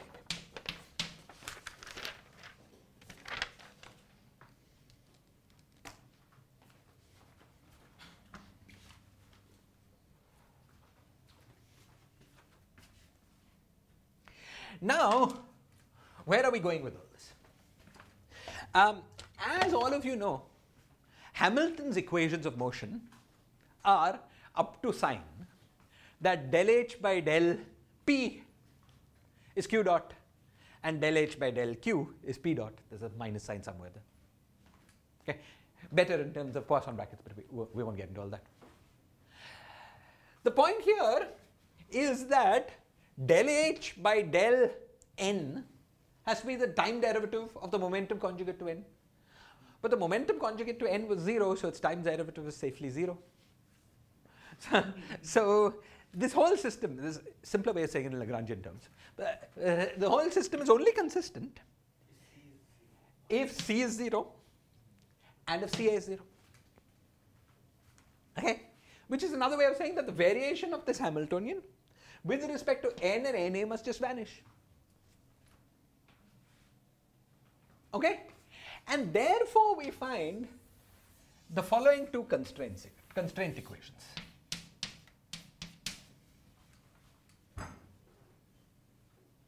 Okay? This is the first really important thing we've come across here. So far we've been juggling around and fooling around. What we see here is now very important. You see, why is it so important? This stuff, as we have seen, is all a function of HAB and HAB dot. Right? K we were able to write in terms of HAB dot. Of course, there are HABs all over and contractions and so on. HAB makes an explicit appearance here. So everything here is a function of HAB and HAB dot. So in answer to Upmanyu's question about what's basically going on, what I had said is the basic variables of the problem are the metric on the 3 surface and its time derivative. Those are to be thought of like Q and Q dot. Now if we literally had Q and Q dot, what would the structure of the equations of motion be? The structure of the equations of motion would be that I specify Q and Q dot for you at one time, and physics tells you what happens at all future times. That's what we used to. Now what are these equations? These equations, the equations that come from here, which will be of that form. They will be equations of the form that will tell you given Q and Q dot, and that is given HAB and HAB dot. It will tell you what HAB double dot is. It will help acceleration in terms of positions and velocities. But what about these equations? What is the structure of these equations? The structure of these equations is that there are 4 equations as identities that have to be obeyed between HAB and HAB dot.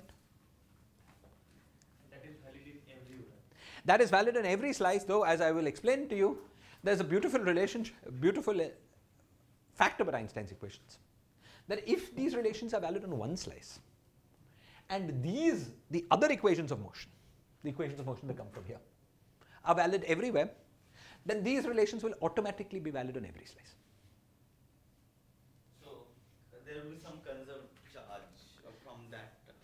Yeah, it's that the time derivative of these relations is proportional to these relations. And therefore, if the relations are valid on one slice, they're valid on the next slice, and therefore on the next slice, and so on. Okay? So these are called Einstein's constraint equations. Okay? And I want to take 2 minutes just to look at their structure. This equation here has the form of a conservation equation on the slice. What is conserved on the slice? Well, a symmetric tensor. This Symmetry. symmetric, no, not traceless, because there's no d involved. You see, had there been like a d minus 1, it would have been traceless. Okay, but it's a symmetric tensor on this slice.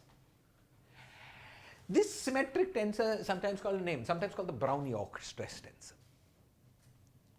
Okay, and one for formal purposes, you can think of this as an effective.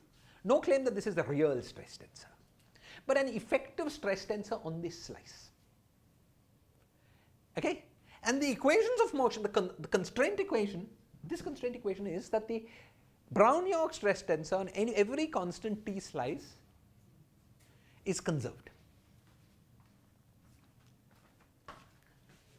Now I want to remind you that there was nothing special about our choice of t. Our choice of the function t await no specially good properties. Okay, and therefore, you know, given any submanifold, I can choose some foliation of space-time to include that submanifold. The fact that this Brown-York stress tensor is conserved on constant t slices therefore means that the Brown-York stress tensor, and notice that it's a local equation, that conservation. It means that the Brown-York stress tensor is conserved on any time-like slicing of any whatever space-like slicing of our manifold. So we've discovered something very interesting about Einstein's equations. That it's, of course, this is something you didn't have to use the canonical formulation for. You could process Einstein's equations themselves. All the information is there. But it brings it out.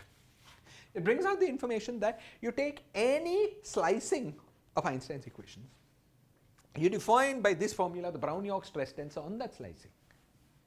You will get that on that slicing it's a conserved stress tensor. This is the first constraint equation. Why is it a constraint? It means that from the point of view of time evolution, you cannot choose HAB and HAB dot independently. HAB and HAB dot can only be chosen so that they satisfy this equation. On initial conditions. On initial conditions. This quantity here is sometimes called the Hamiltonian constraint. Okay? And I have less intuition about how to think of this.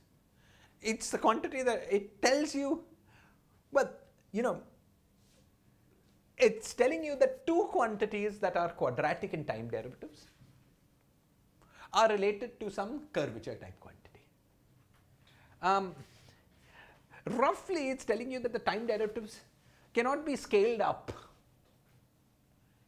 You know, you can't make time variation too fast or too slow, all of them together, because then these quantities would get scaled up, but this guy would stay fixed.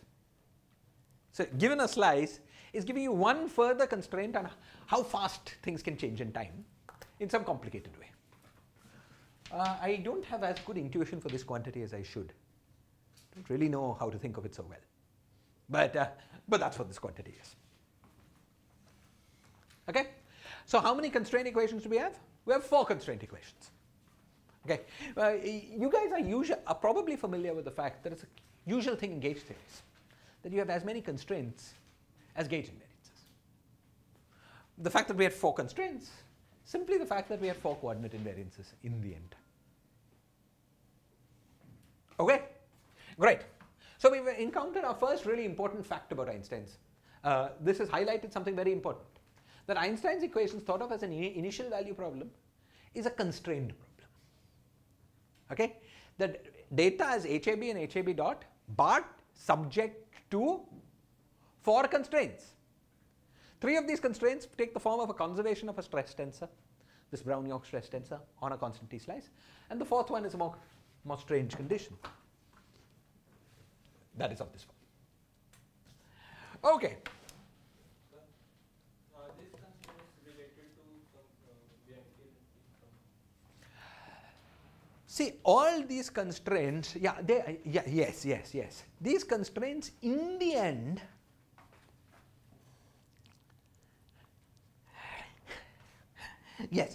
in the end, I don't know if you remember when we solved Schwarzschild, solved for the Schwarzschild geometry. We said, well, you know, it looks like we've got more equations than variables. Okay? But then we found that I actually didn't have more equations than variables. Okay? These are all related statements. Okay? But it would be hard. I mean, there's no, the relationship I would have to think hard to make precise. You see, because as you see, this is, you know, something about a particular slicing. Whereas the Bianchi identities are about quantities defined in space-time. Okay? This, it's a bit different. But I won't say it's unrelated. Okay, let's keep going. Let's keep going for 2-3 more minutes. I know I'm going over time, but let's go a little further. Okay.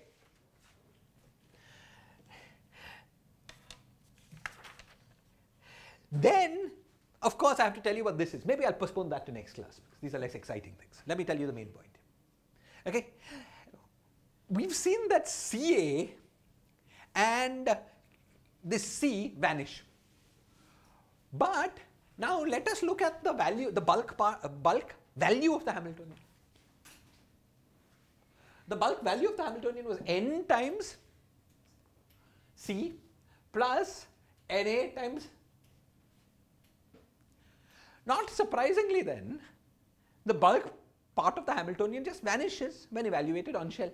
In fact, the fact that the variation of this with respect to n gave this is not unrelated to this statement. It's like a delta function, right? You've got x, suppose you have x times y, x times something in your Hamiltonian. Suppose your whole Hamiltonian is x times something, and that's the only appearance of x. Then on shell the Hamiltonian vanishes because x, the equation of motion with respect to x, puts that something to 0. KAB has n in it. So that's why it's not completely straightforward. Yes, so you have to do some work. Okay, but in the end, that's how it works. Okay, so now the point is that this Hamiltonian here vanishes on shell. More precisely, the bulk part of the Hamiltonian vanishes on shell. Okay? So if we're going to interpret the Hamiltonian, as we should presumably, as the energy of our system, and we'll discuss next class under what conditions and so on we can do that, okay, then the Hamiltonian comes entirely from its boundary term. So we've encountered the second thing, that the notion of energy in the general theory of relativity is that of a boundary term. Now you might think this is sort of strange, right? If you take a minimally coupled scalar field, you've got a bulk stress tensor, you integrate it, that's what gives you your energy. How did energy suddenly become a boundary term? Well, you can ask, is there a precedent for this in a more familiar form of physics? Let's look at Maxwell's equations. What is the notion of charge in Maxwell's equations? In Maxwell's equations, you have two notions of charge. One is the familiar kind, integral of J0 over space. But by Gauss's law, that is the same as the integral of E on the boundary of space. There are two ways to measure charge in Maxwell electrodynamics. One, to just integrate E on the boundary. Second, to do integral of J0. And by Gauss's law, by whatever, by Maxwell's equations, these two give you the same answer. Okay? In general relativity, it's taken one step further. There is no coordinate invariant bulk stress tensor in general that can be integrated to give this boundary term. Okay? It's like the boundary definition, like the integral of E, makes sense. In general, there's no bulk equivalent. Okay? There are special situations when there is a bulk equivalent. The special situation is when you've got axially, when you've got a Killing vector and some additional symmetries, then you can write down what's called a Komar integral for the stress tensor. We'll talk about that at some point. Okay? But for the general case, the entire notion of energy in general relativity is that of a boundary term. And that makes it very clear that we had better be very careful about all boundary terms. I'm going to tell you a little bit more about it next class. But roughly speaking, the energy, it may not surprise you too much, will turn out to be integral of square root. Let K be the trace of the extrinsic curvature of the boundary of a slice. The two-dimensional. Exactly. Let H tilde be the metric on the boundary of that slice. Then the Induced metric, right? the induced metric, everything is, yes. Then the Hamiltonian up to some numbers and so on will turn out to be basically this, once we keep track of the boundary terms properly. Okay? So the way of computing energies in general relativity is to go far away to infinity and compute extrinsic curvatures. How this makes sense and what it means, we'll come to. Why it gives the right answer for Schwarzschild geometry, for instance. We'll come to. Okay? Then there are the less exciting things about the actual form of these equations of motion. I'll tell you them next class, but there's not that much qualitative we're going to learn. The main qualitative lessons that we wanted to learn, we've already come across. Okay? A, that general relativity as, oh, do you need the class? In one minute. Yeah. General relativity viewed as an initial value problem is a constraint system. The nature of the constraints are the form of the conservation of the Brown-Yacht stress tests and one stranger condition. And B, that the Hamiltonian and therefore the energy density in any coordinate invariant way vanishes in the bulk and is purely a boundary term. So our goal next class will be to be more careful about the boundary. That will be our main goal, and to carefully understand the boundary, and from that pull out a clear notion of energy and let's say angular momentum and things like that in general relativity. That will be the main goal for the next class. Okay, I'm sorry about the switch in nature of the class where we've moved to the seminar mode. If anyone feels uncomfortable about any particular thing, we will go through that next class. However, I would advise you guys not to obsess about the details of this stuff, because it's complicated and in the end it's algebra. The derivations will be put into the assignment. If you would like that, I could do it. Okay, they're very clear. They're very clearly given in this book by Poisson. Okay, I'll put at least 3 or 4 of them into the assignments just to give you a flavor of how things go.